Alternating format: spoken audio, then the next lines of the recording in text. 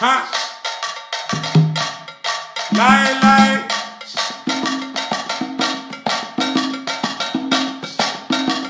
Widow. Ha! Campana ting ting. Campana ting ting. Anda. Camina. Bom, bom, bom.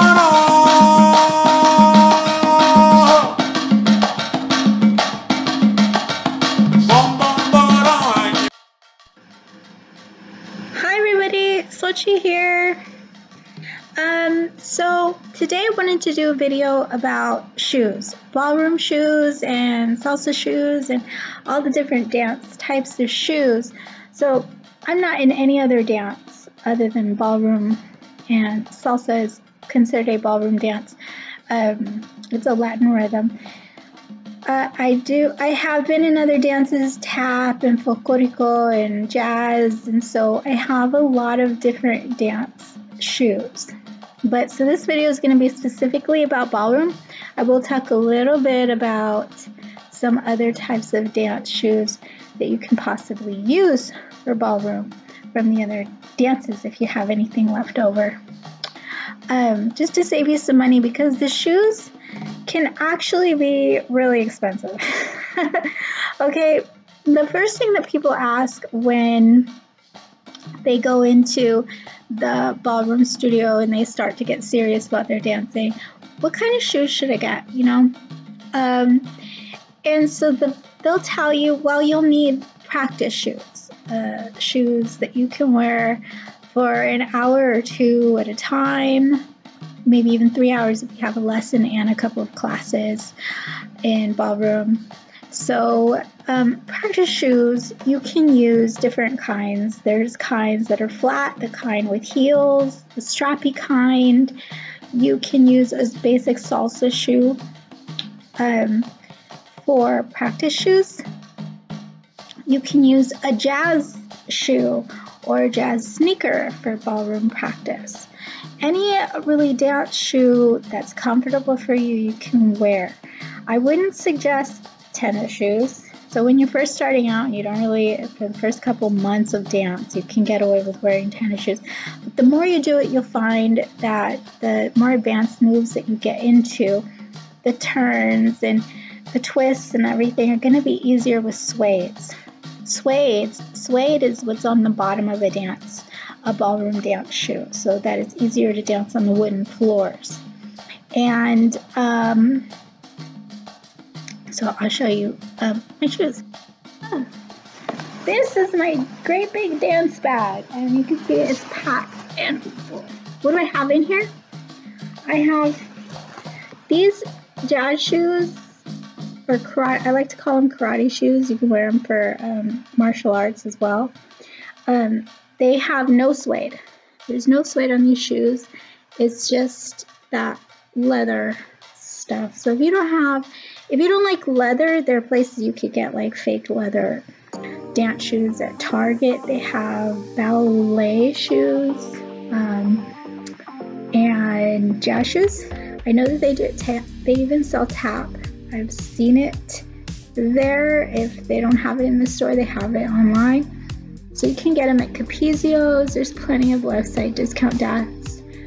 Lots of different websites to get shoes, but they'll sell these too. I got these. They're probably, I don't want to say my age, but they're probably like 30 years old. Well, let me see. They're my size, so I had to at least have been a teenager. So I'll say like 20, 25 years old. These are old and they still work. The bottom is not really that messed up. I don't wear them outside. Never, ever, ever wear your dance shoes outside. Okay, always take a shoe bag with you. Shoe bags look like this. They're just for your shoes. This one I got online on Amazon. These shoes were my first, actually these are my new ones. These were my first ballroom shoes, and they're so messed up on the bottom. But they're more flexible. This is what a ballroom shoe is capable of, okay? So that flex is what you're trying to get. This is my very basic practice shoe now. When I first got this, I considered a competition shoe because of the color, and I don't know, I thought it was for competition, and it is. A lot of people use this. It's from Very Fine. This is a Very Fine shoe. And I wasn't using the shoe protectors, the heel protectors. So when you don't, I can't even take them off now. I've been using them for so long, I can't even take them off. But the heel is so worn out because I didn't wear heel protectors for the first year. And now they're totally worn in, and my most comfortable shoe, this is my most comfortable shoe. You'll find that after a year, your shoes will fit perfectly. But then you'll be looking for new ones just in case you damage these or whatever. With a lot of shoes online, you will get either heel protectors or you'll get a shoe brush. So this is my shoe brush.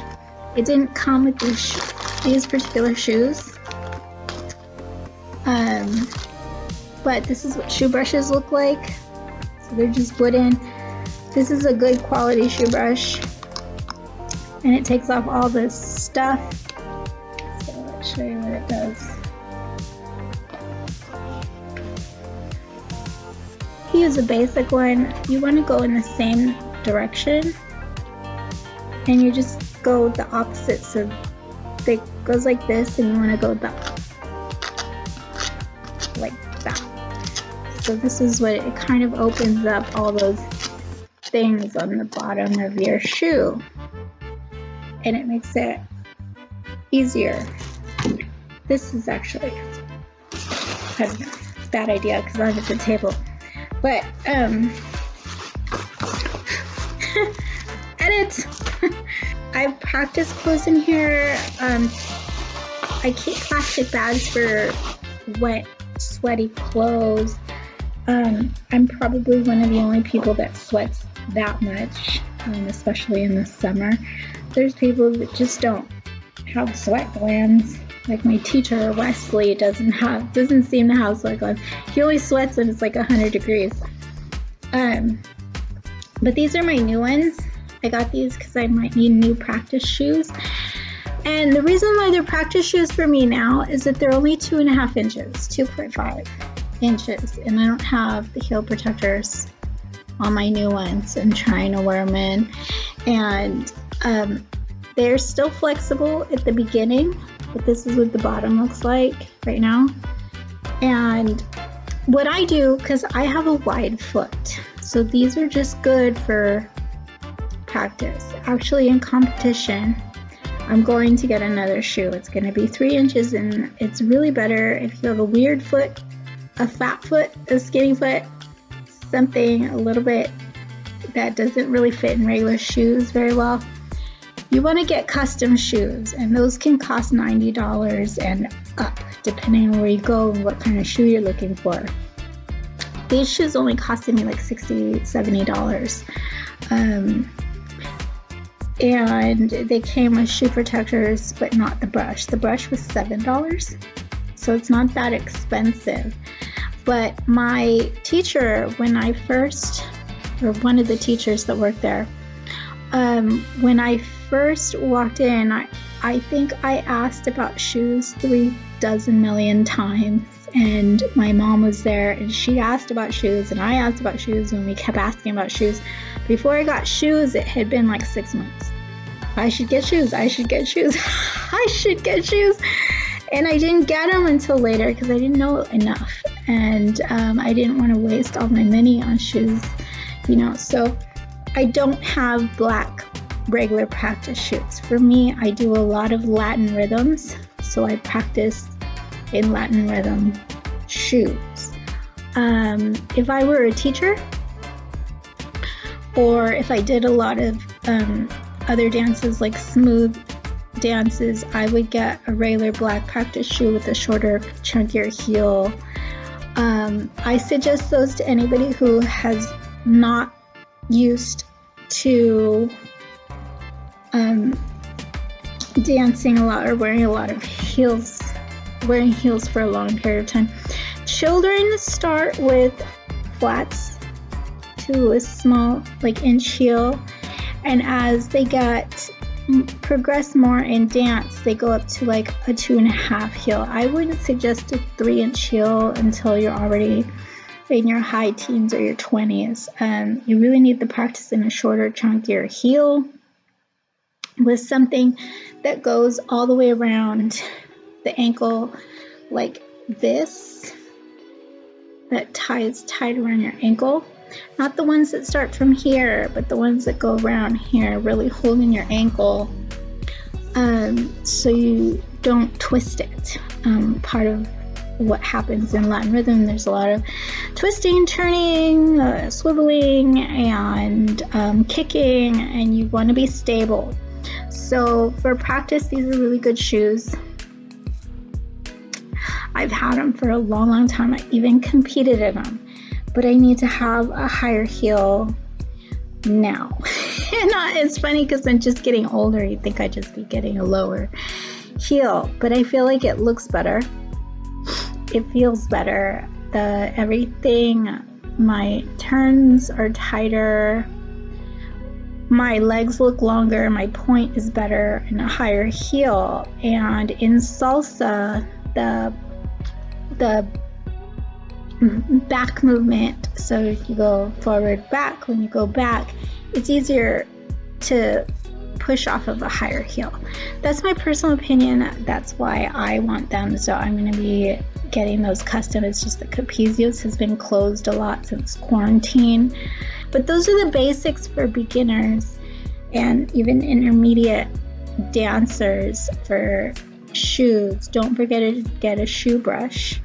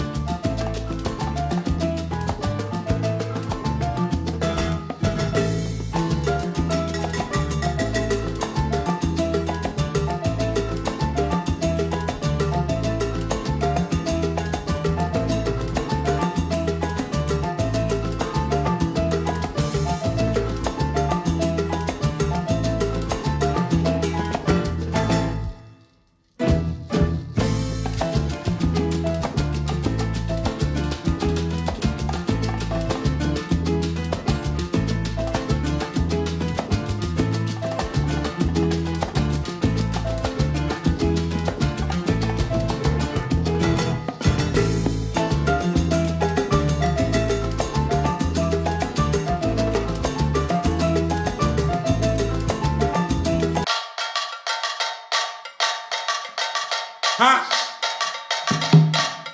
Lie, lie.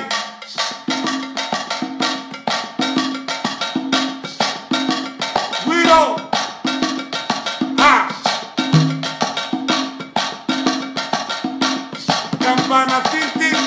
Campana, tin, tin. Anda. Camina. Bom, bom, bom.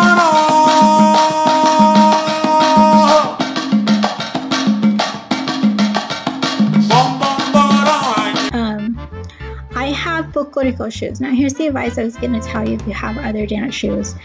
Dance sneakers, jazz shoes that have suede. I've seen people come in with ballet slippers without the pant, obviously, and they work. Whatever works. There's the socks that look like a shoe on the bottom. Those work. Part of the problem with those is that you're gonna get stepped on. A lot of the men don't purchase shoes for long periods of time. If you're dancing in the classes, I don't know if locally where you are that your studio is still doing classes, but when they do, if you have a partner, they're gonna step on your foot. So it's really better to have like a real shoe than that sock slipper thing.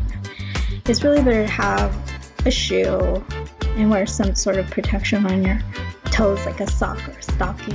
It's not a lot, the stockings and the nylons. It's not a lot, but it's sort of just that added tight compression so that you don't get hurt. I don't know. Everything extra is good. So that's my advice for shoes. If you've been in ballet folklorico, the beginner shoes in ballroom are almost the same. You can get a really chunky heel, like a theatrical shoe. Works for smooth dances, but if you're getting into salsa, cha-cha, rumba, you want something with an open toe. So smooth shoes have a closed toe, and Latin rhythm shoes have an open toe. And you can get them strappy, you can have them cover the top. There's so many styles and so many websites and so many shoes. This style is not really that important, I think, in salsa competitions and like intermediate and under ballroom competitions. They advise you to wear a nude colored or copper colored, whatever looks better on your skin tone, shoe instead of black, because the black is a little bit more striking. It's going to grab your eye towards the foot. And if you're not really a advanced dancer and you don't really have a great turnout, or you miss steps every now and again, but you're able to sort of get back in, like recover. If that happens to you a lot, and that happens a lot in intermediate, beginners, intermediate level, you don't want the focus on your feet. You want the focus more on your technique, right? And for a lot of people in the beginning who didn't take dance as a child, say you're my age, and you're starting dance, you may not have a turnout naturally. So if you decide to enter competition at whatever level you're at, beginners have competitions too. You can compete as a newcomer. And so if you want to do that, the focus should not be on your feet. They will tell you that. If they don't tell you that, then they're setting you up to lose. So you have a better chance if you have a gold shoe. That's why I got these, and I went to the salsa competition. Everybody in that competition had gold shoes. Of course, I was entering an amateur. I was an amateur, so every amateur had gold shoes, and the professionals had a little bit more stylish shoes. So that's kind of the way it works. To get a more stylish shoe, you're basically saying, I know what I'm doing. But for men, you can wear this shoe thing is the same, but I think that my teacher in his same-sex competition, he wore black like practice shoes with the big chunk heel. It's a lot of practice to get into those heels, even for a professional, but they won first place in those shoes, by the way. Just regular black shoes. I think his partner has the really fancy like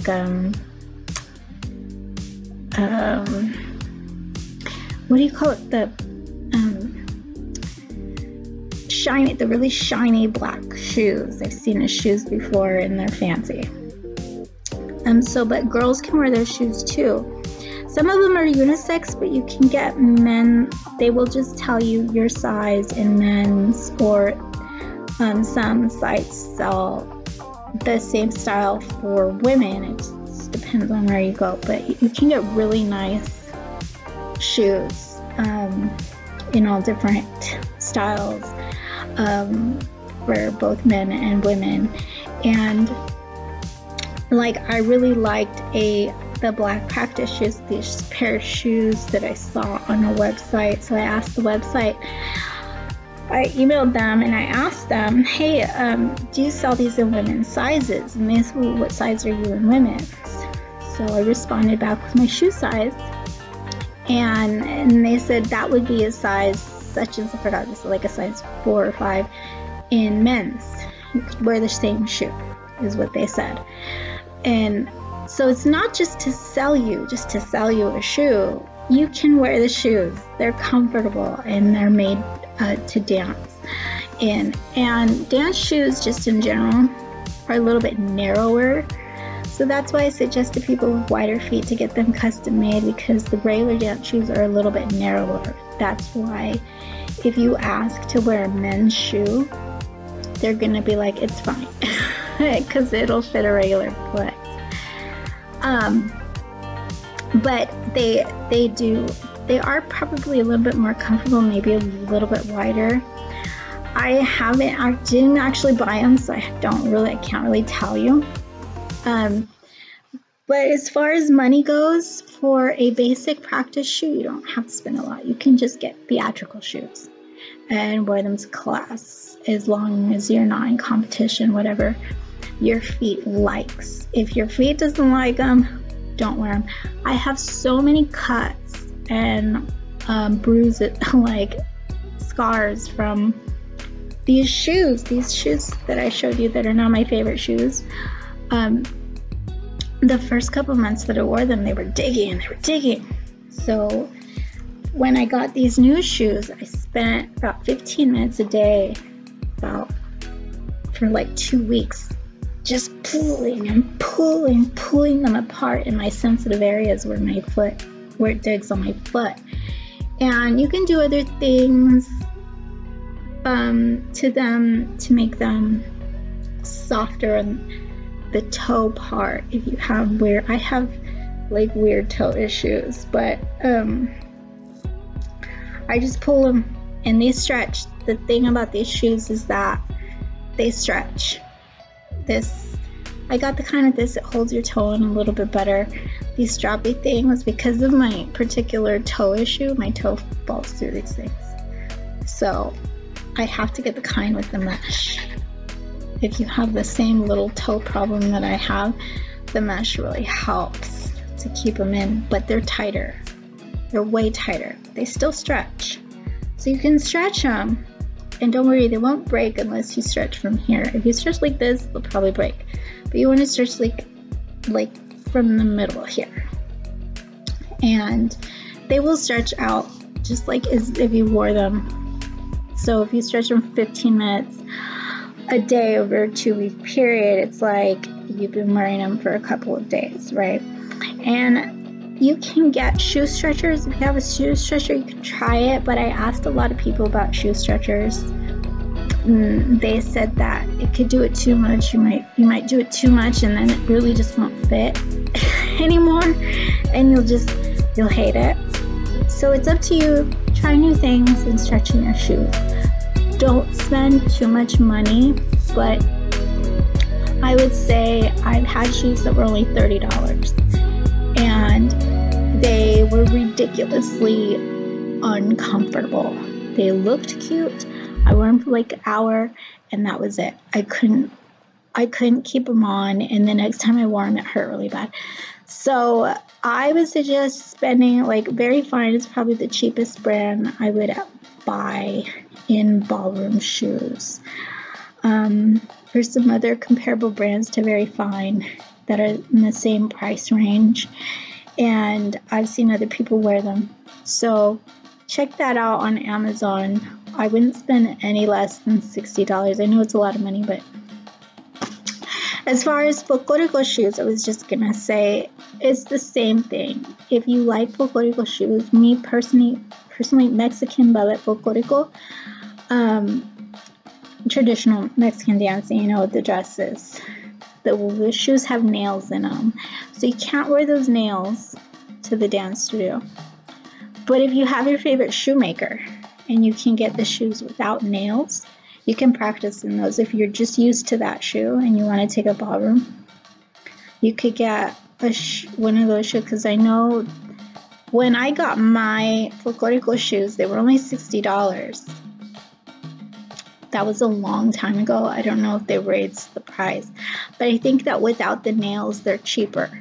So if that's a comfortable shoe for you,